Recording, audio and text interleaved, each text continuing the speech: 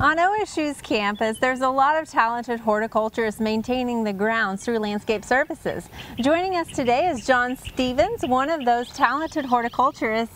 And John, you've got a fun little project for us to do in our garden. Can you tell us a little bit about what we're making? Yes, today, Casey, we're going to make a succulent garden out of wine bottles. A small succulent garden. Yeah, okay, all right.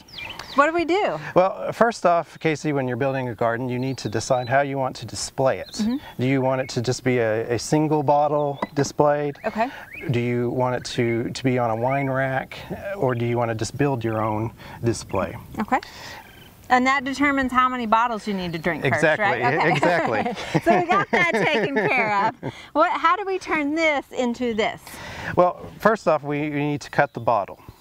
And this is probably the hardest part of the process, is cutting the bottle, because you have to keep the glass cool as you're cutting it. Okay. And what I've ran into problems, you see articles online, they'll tell you to score the bottle, maybe use like fingernail polish and burn the bottle, but I've ran problems with that because you can't make a clean cut. Okay. So today we're going to use a wet saw that cuts tile and brick, and it has a diamond blade in it, and will also cut glass, and we'll have the nice smooth clean cut. So that'll keep it cool as it's cut through the process. Yes. Okay.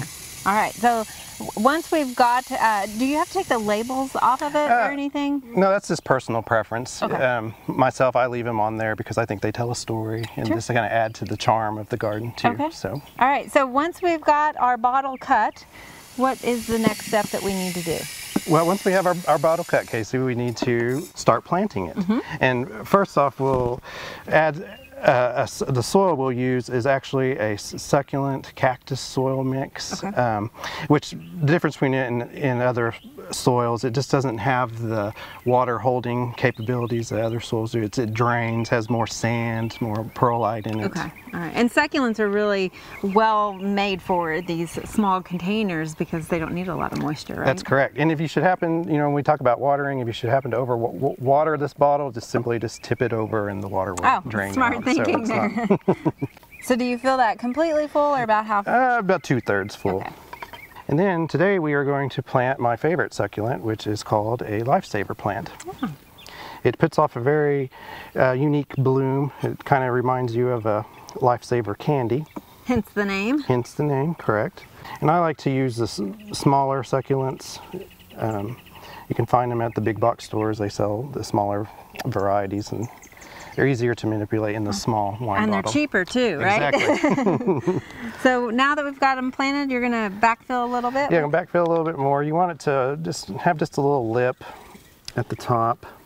In case you can find bottles, they don't have to be wine bottles. You can use just soda pop bottles, and if you go to antique stores, they have a lot of wine racks, surprisingly, and colored bottles that it can be used, and children would enjoy. And once we get to this point right here, Casey, we need to add kind of a mulch layer. Okay. And we're going to use, I like to use aquarium gravel. It seems to work very well in the bottles. It holds the soil, keeps it from just flying all over your patio or wherever you display it. And when you have to water, it keeps all the soil in. And that aquarium gravel comes in a lot of different colors, so you could really probably get a little funky with this if you wanted to. You can make it look really neat if you want to, and children would love that too. Just like mulch, that definitely kind of gives it a finished look to it, doesn't it? And if you really want to get fancy, like we are today, we are going to add some Oklahoma rose rock. And Casey, I do not recommend watering succulents a lot, just maybe in this situation, maybe twice a month. Okay. I usually put just an ice cube in the bottle and just let it melt. That seems to do well. Maybe do that twice a month. So it's heavy, so you could put this out on your patio and not worry about blowing away in your Oklahoma winds and stuff, and it would do well in the full sun. And occasional watering. And we are finished. Now, John, you have this on a used wine rack, is that correct? Yes, that is a used wine rack, and this is just some old wood that we had lying around the barn. And that's a beautiful base. But if somebody was to do a single, what did you make these wood?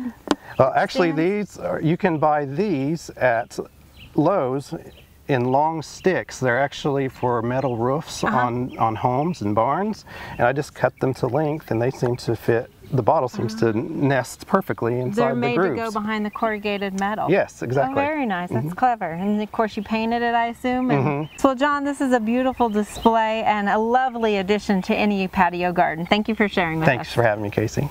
We hope you enjoyed this video. It's part of our Oklahoma Gardening YouTube channel. You can also find even more videos on our OK Gardening Classics YouTube channel. And join us on social media for great gardening tips, photos, and discussion.